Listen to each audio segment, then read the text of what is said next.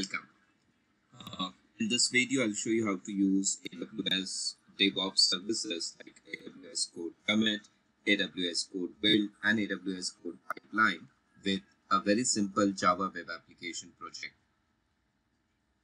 I have designed this particular demo to have 5 phases. In phase 1, I'll be creating some preparatory task. I'll be just setting up everything fine. I'll be creating S3 bucket for the build artifact. Then I will check if I have an existing IAM user, or I will create a new IAM user with set of privileges that allows him or her to use AWS DevOps Services. Then we'll generate the Git and HTTP credentials. Here I'm going to just assign this user a power user permissions on AWS DevOps Services. Generate the Git HTTP credentials for the same user. This is just a kind of prerequisite setup. Then in phase 2, I will log in into my AWS console using an IAM user. Right now I have logged in with my root user. This is my root username, Mahendra Shinde. Then I'll create code commit repository.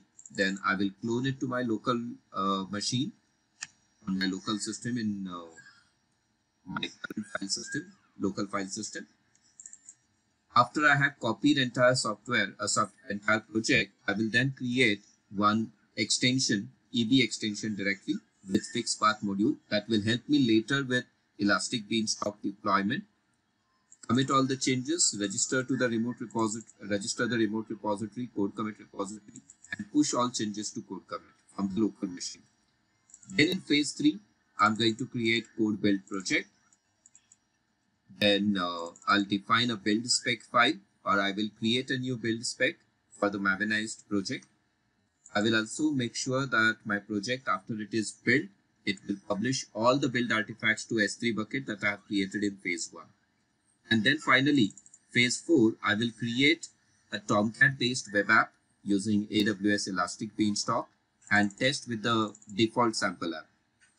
Phase 5, the final one, here is I'm going to create AWS Code Pipeline for deploying the application to this particular Elastic Beanstalk. So let's get started now. We are in phase 1. So let's do one thing quickly. I'll just create one S3 bucket. So if you have already logged in into AWS console, you can just head over to S3 services, S3 console, and from S3 console, let's create a new S3 bucket. I don't have any bucket created right now, so let's create a new bucket. So I want my bucket to be called, let's say, DevOps bucket. This is the region which I have selected here, East US.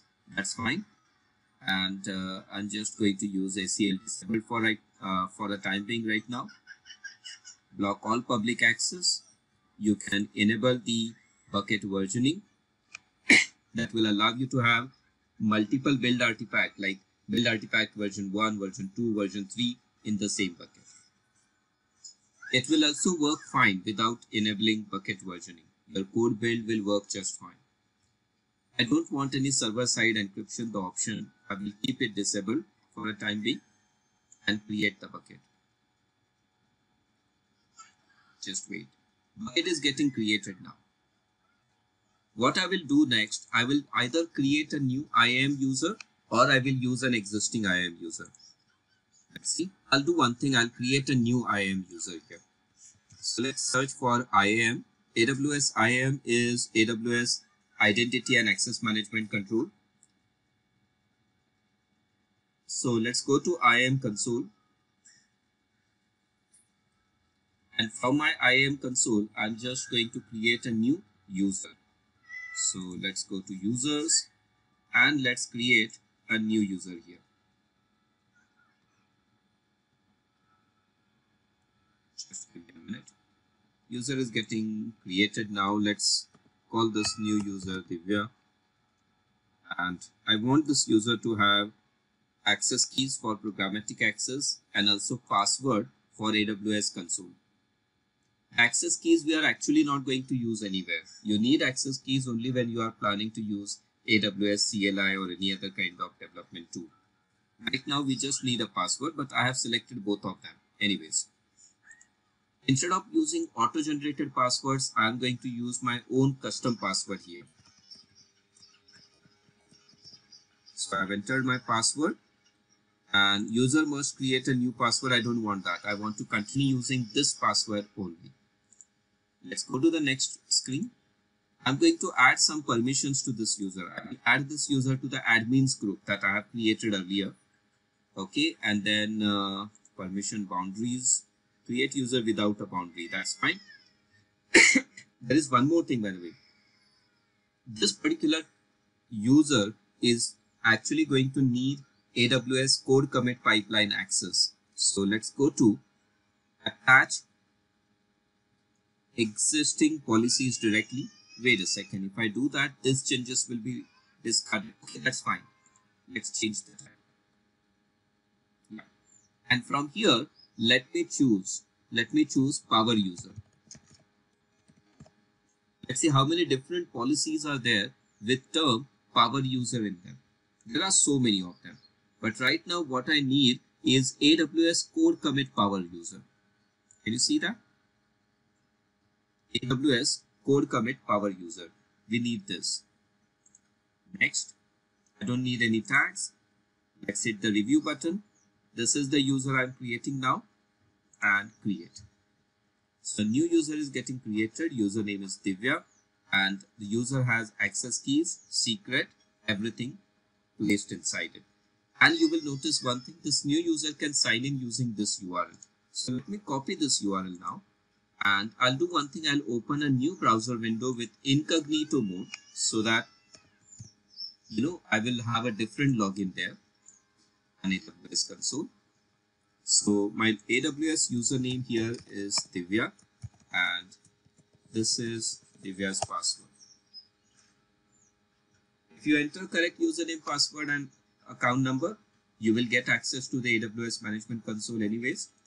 Now this is my AWS Management Console. Rest everything I'm going to do using this particular console now, not using this one where I have logged in with my root username. So we have done with step number 1 and step number 2 of phase 1. Let's proceed with step number 3, where I'm going to generate get HTTP credentials for the new user. So this time I'm going to use this one. This is AWS console now. So what I will do now, in this console, let's go to IAM user once again. Wait a second, I can do that from the admin console also. That's proper, that's completely okay actually. What I will do is, okay, user is already created. Let's go to the username. And for this user, let's create HTTP get credentials. So Divya user called Divya. And for this user called Divya, I'm going to create security credentials. From security credentials, I will go and create HTTP get credentials for AWS Code Commit. Here it actually uses a secret token. Let's generate the token, and these are the details. The username is this and the password is this. Better download the credentials immediately. This will make sure that you can access them easily whenever you need. You won't be able to see this token later on. So better you download them. So there is a file downloaded over here. I can open this file in Excel or Notepad. It's a comma separated verb basically. Fine, looks like my Microsoft Excel has picked it up. And both the user ID and the access token will be visible here. We need this when we log in. Am I clear? Fine, let's just minimize this. So I have done with phase 1 completely. I did entire phase 1 with my root admin account. Now in phase 2, let's use IAM user. I have already logged in here in IAM user. Let me check. Here is my IAM user, AWS Management Console with new IAM user. Okay. Here you can see the login name is Divya. Let's create a new code commit repository. For that, you will have to search for code commit from the main panel. Here it is. Let's go to AWS Code Commit, and from AWS Code Commit, what I will do now, here is the AWS Code Commit. Let's create a new repository here. I'm going to call this repository as Java demo, a sample Java project. Description, you can add whatever you want. You can add tags. You can even have an optional feature of creating Amazon Code Guru Reviewer. This is an optional feature. I don't want it right now. And create. This is my new Git repository on AWS Code Commit. Now, it will give me these steps. What you need basically. You need to have Git installed in your machine, and somewhere in your local machine, you have to clone this repository. So let me copy this and let me go to my terminal here. Okay, this is my PowerShell terminal. And from this terminal, let's go to our repos folder, or let's create a new folder anyways. Let's create a new folder in AWS demos, and let's get inside AWS demos folder. And this is completely new folder basically. There is nothing inside it. You will see it's empty. What I will do now, let's use that git clone command here in my terminal. When I press enter, it will start cloning the repository in my local machine. Please remember one thing. What I was actually expecting here is when you do the clone, it should actually open a pop-up box asking me to authenticate, right? To authenticate with my GitHub access token, sorry, not GitHub, AWS Code Commit access username and password. You will notice one thing, it didn't actually ask me for any credentials. Let me tell you the reason for that. I have been using AWS Code Commit for some time, and there were already some pre-created credentials already available there. So it didn't ask me for the credentials again. But what I was actually expecting here, if you are doing it for the first time, it will open a browser pop-up and it will ask you to enter your username and password, where you will have to use this credential. This set of credentials you will have to use. Okay, fine. That's fine. Let's do one thing. Let's open whatever project you have cloned here. Let's open that project in VS Code text editor. So that's our VS Code, the smart text editor that we will be using throughout this project.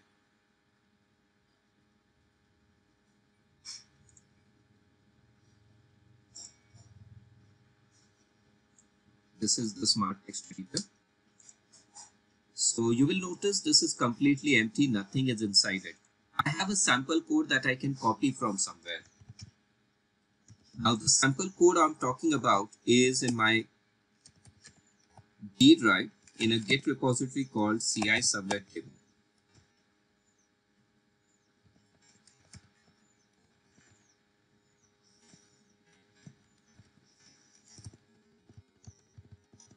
Oh, I'm already inside the repository. Yeah. So once I am in CI+CD demo, this is the project.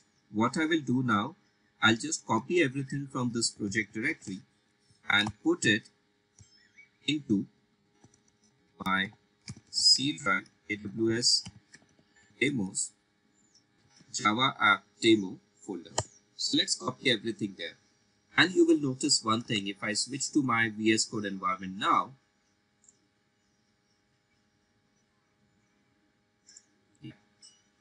this is my VS Code environment. All the files are there. Fine. So what I did just now, I created a local repository, create a local Git repository, copy existing Maven project. Let's now add one extension.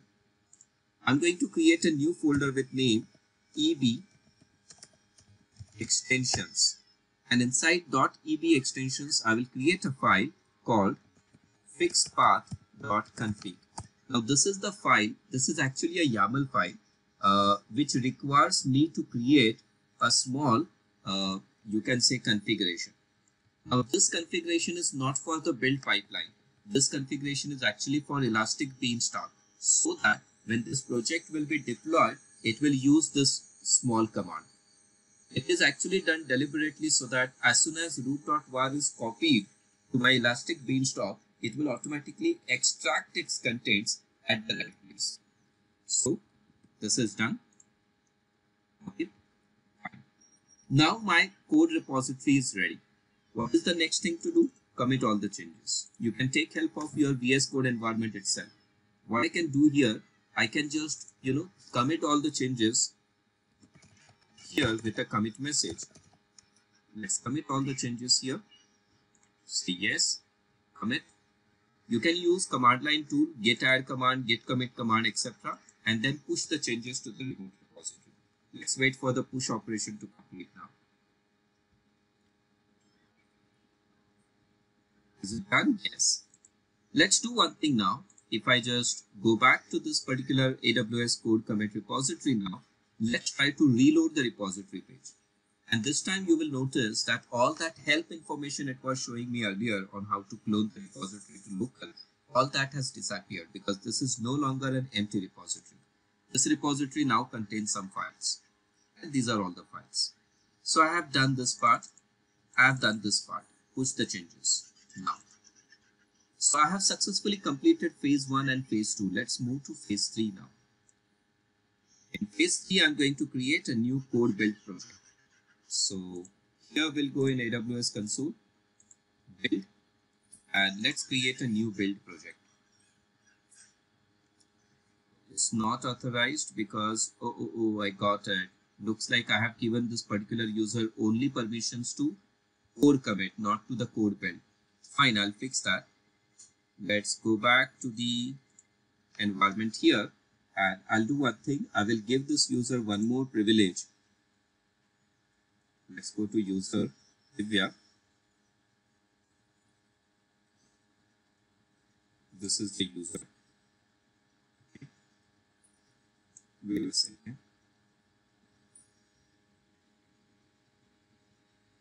Okay.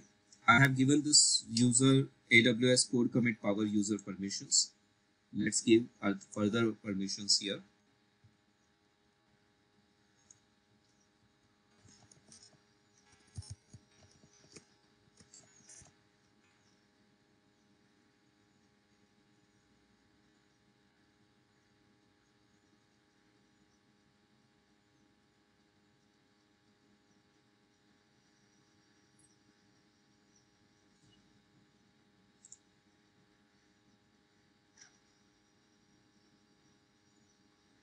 Wait a second, I guess I should just add it to the admin group first of all, instead of this. Admin group. Admin group, this user will get access to most of the services and permissions. Fine. Let's see if this will fix this. Let's go to code build project. Yeah, I'm now getting an access. So let's do one thing now. I'll just go and create the project here. A new code build project. Let's give it a name. The code build project name I'm going to create here is, let's say, Java build. Description I will write a sample Maven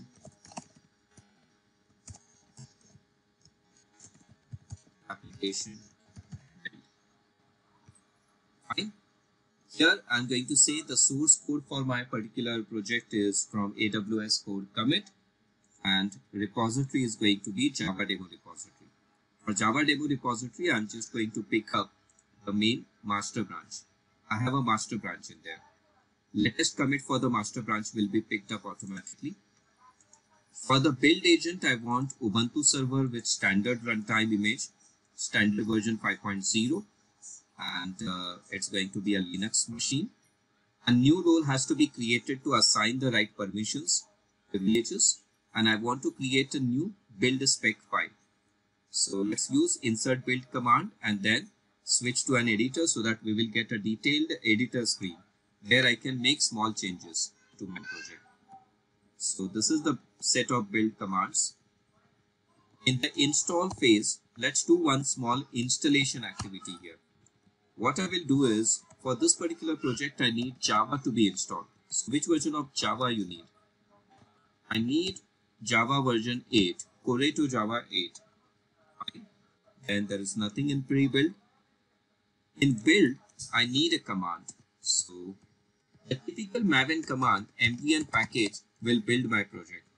But unfortunately for us, Maven package command will create a target folder and it will create the final build artifact. The .var file will be created inside a target folder.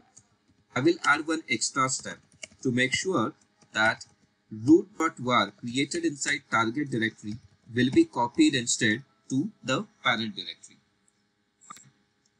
Now, there is no report, but there are artifacts. So, what about artifact?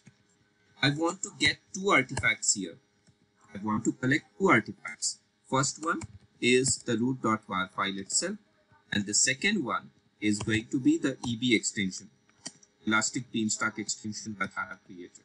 So the name is EB extensions, and then whatever files might be there. Double star slash then single star. That means everything inside EB extensions folder should be picked up, all the files. That's it. My build spec file is now ready. This is the build spec file that I'm currently editing here, currently using in here. Once you have done all the necessary changes here, we will then define the artifacts here. I want my artifacts to be kept in S3 bucket. You will notice a bucket has already been created by me, DevOps bucket. This is the one I created in phase 1, right? This bucket we are referring to. So this bucket I will choose. You can provide the name or you can use semantic versioning. In case if you are planning to use semantic versioning so that artifact will name get some unique name, I would recommend you do one thing. Go back to the artifact phase here, build spec command, and remove this comment or uncomment this line. I want name of the artifact to be this. So artifact name, the folder that it will create under S3 will actually automatically create a name like this: year, month, and day. Okay, fine.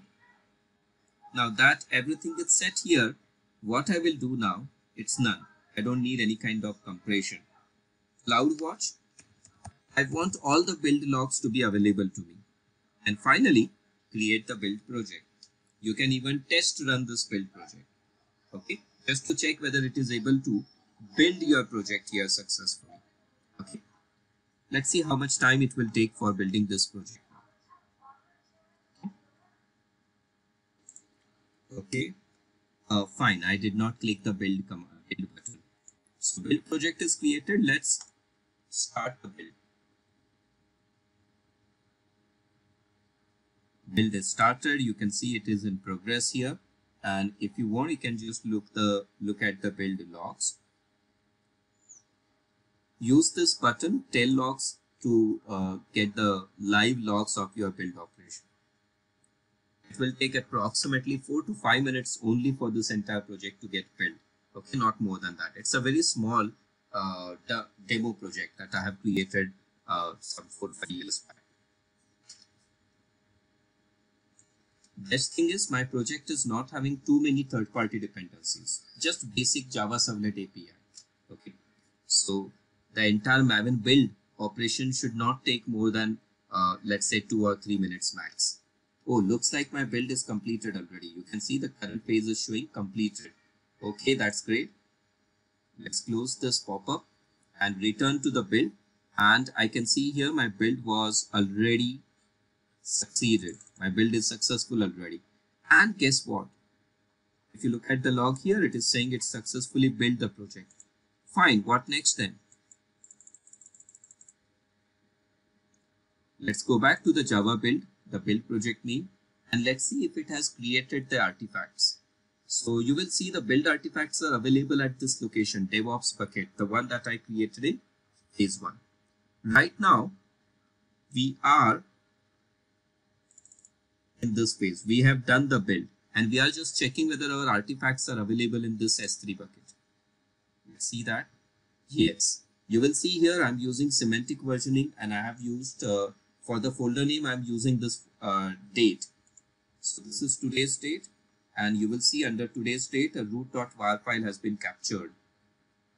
Okay, the root.var file has been captured and I can see it here. I guess there is some problem though. I'm not able to see that file. Wait a second, something is wrong in here.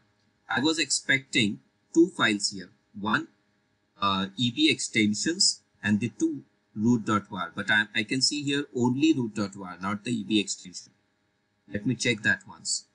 What I will do is, let's go back to the code build project and let's edit the steps once again.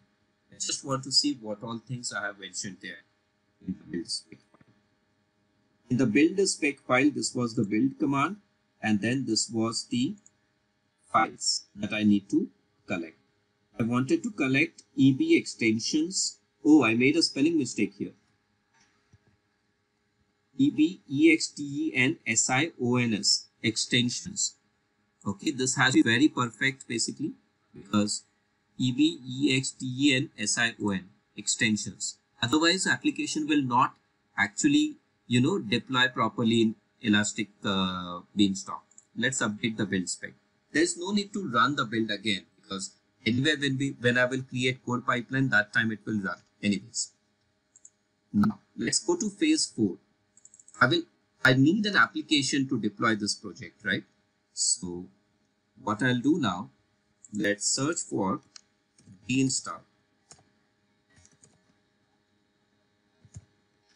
AWS Elastic BeanStalk, and let's create a new project for Java, Tomcat based Java web application project. Here we are now. What I will do now here, let's create a new environment, or let's say we are creating a new application. I'm going to create a new application. Let's call this application as HR app, a sample application for HR team. Create. Now for this particular HR app, let's create new environment, a web server environment. Here for HR app, the environment name will be HR app env. Domain hr.mahindra.eastus1. Wait, I can't use dot in here. Let's see if this name is available. Yeah, this name is available, that's fine. And let's give it a name, a sample web application. I want to use a managed platform for the application where it will be using a Tomcat based Java web application. Version of Tomcat I can use is Tomcat 8.5 with Coreto 8 or Coreto 11. My project is built with Coreto 8, but believe me, the CI sublet demo, the one that I'm using right now, is also compatible with Java 11, that is Coreto 11. Fine, let's keep it as close to the source code. Sample application. Anyway, I'm going to change this through the pipeline. For a time being now, let's say sample application. By the way, it is also possible to choose your S3 bucket right now. You can do that. I will not do that right now. Sample application. Let's wait for the environment creation. It might take approximately 2 to 3 minutes for environment to be ready. So we'll wait. Okay, so I have created this project. Now I'm going to test the sample application once it is ready. Let's wait for it. So looks like it has created the required EC2 instances behind the scene. I guess I made a mistake here. I should have went to the advanced setting and selected a single instance application.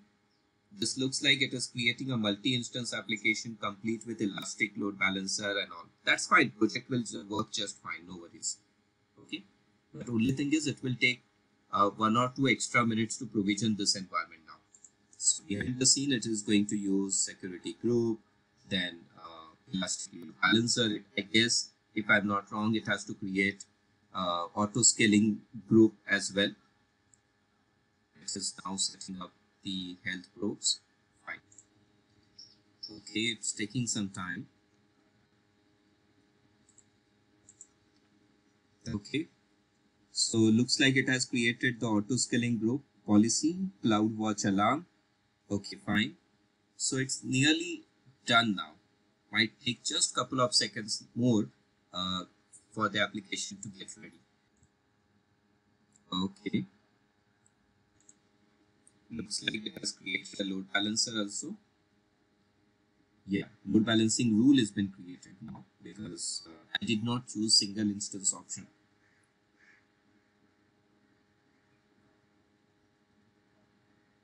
This is going to increase the cost.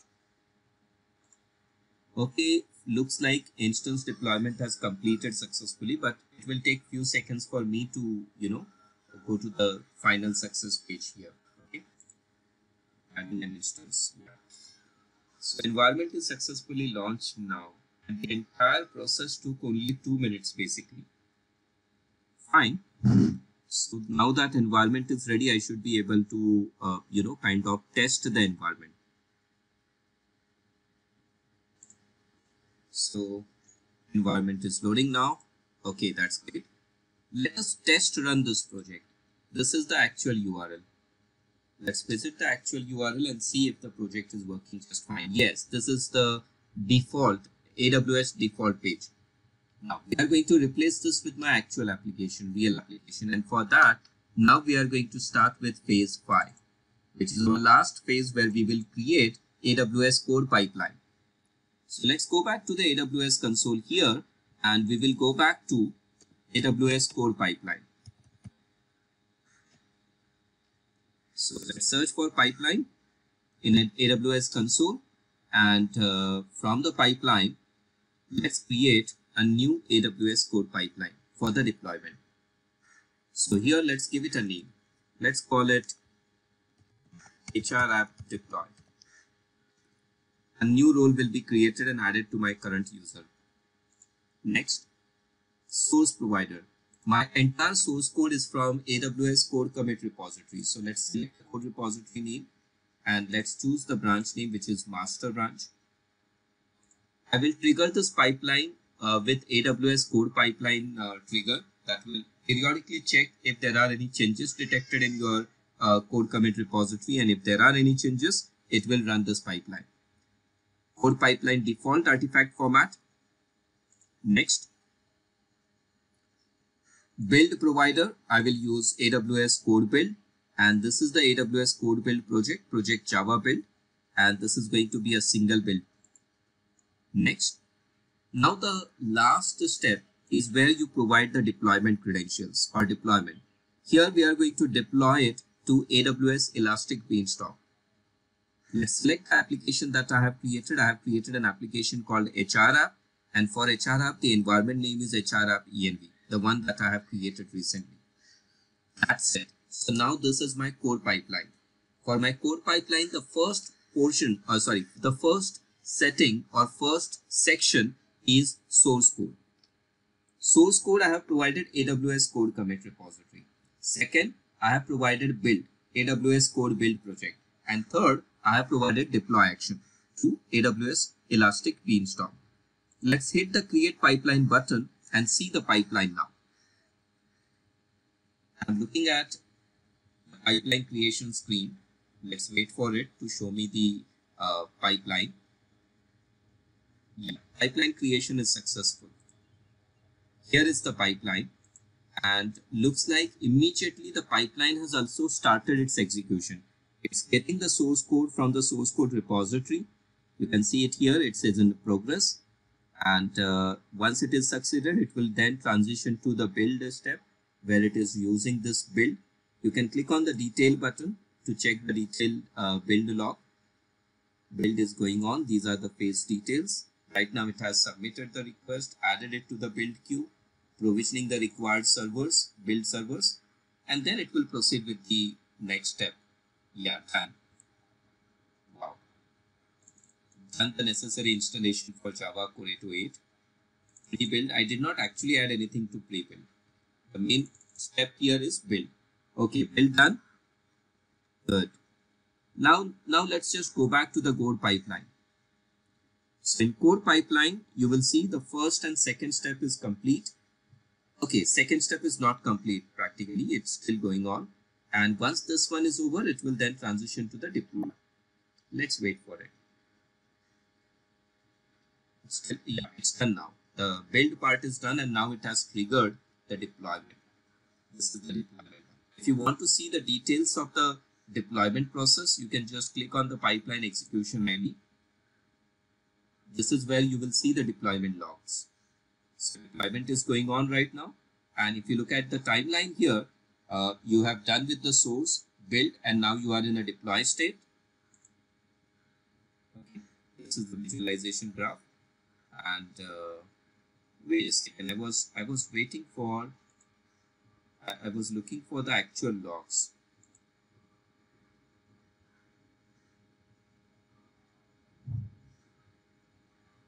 Artifacts have built already.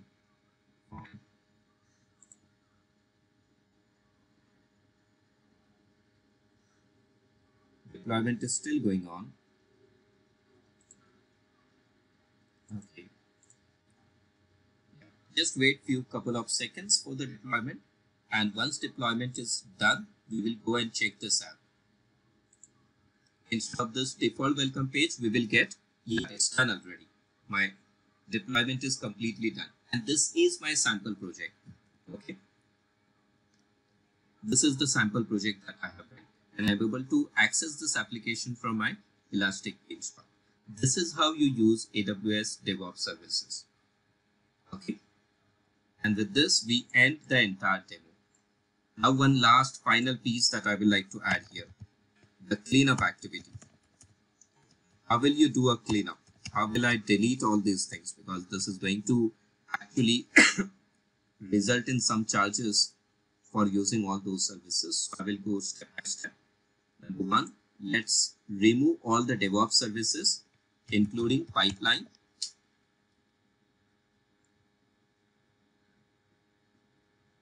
So I will delete the pipeline first.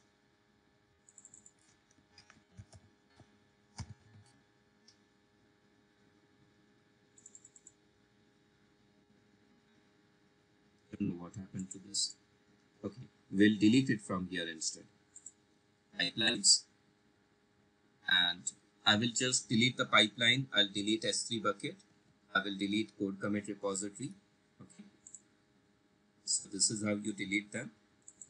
Deleting pipeline is easy. Just select the pipeline and hit delete button. Okay. Let's go back to developer tools and let's delete the code build project. So here is the build project. Select it and delete it. Just have to type delete in the text box and press delete. Let's go to the source code repository and let's delete the source code repository as well. Delete the source code repository.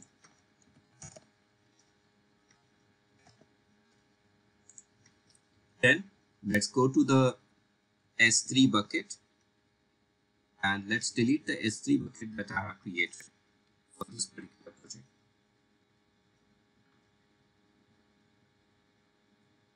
Just give me a second. Yeah, S3 bucket is getting loaded. There is a possibility that this S3 bucket will not actually allow you to delete anything. This S3 bucket I was talking about. So first empty the bucket. So empty bucket means you will have to, or you are just trying to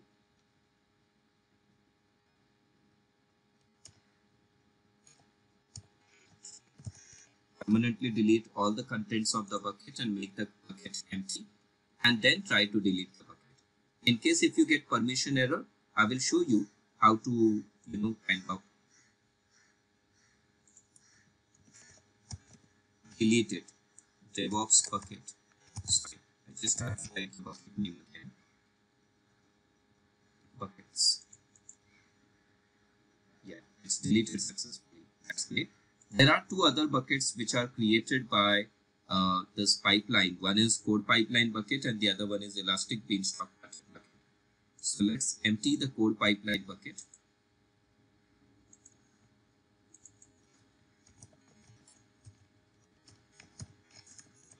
So I'm permanently delete all the contents of this bucket and then delete this bucket also. Now I am too lazy to type the bucket name, so I will copy and paste it instead. Then this elastic bean stock. For elastic beanstalk, let's empty it first.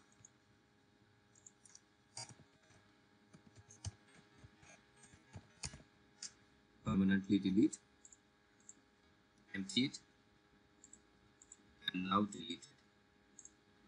And once this is deleted, the last thing to delete is the app and app environment. That I'll delete.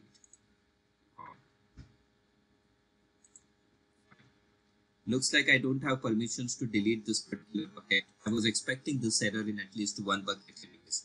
I'll show you how to do that, how to make it possible to delete this bucket. Go to the permissions tab and click on the edit bucket policy.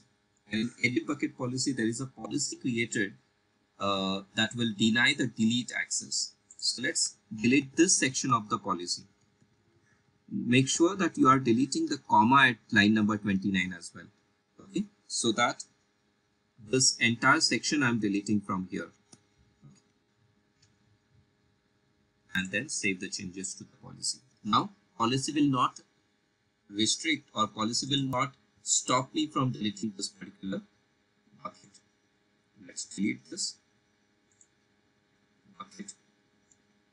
Name of the bucket, I'll just copy and paste it here and delete. Sorry. Okay, so after all the buckets deleted, let's go and delete the beanstalk. Elastic beanstalk. And let's delete that as well. We will have to delete the app and environment both. So this is the HR app I was looking at, and let's terminate the environment. Name of environment is this. Let me copy and paste the environment name and terminate. Okay. Environment is getting terminated now. There was some other environment I had created earlier. I'll delete that as well.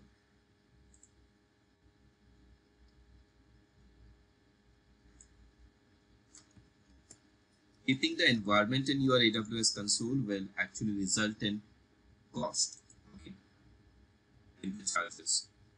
I want to avoid, or I want to, kind of keep the charges to minimum. That's why I'm deleting all my apps and environments.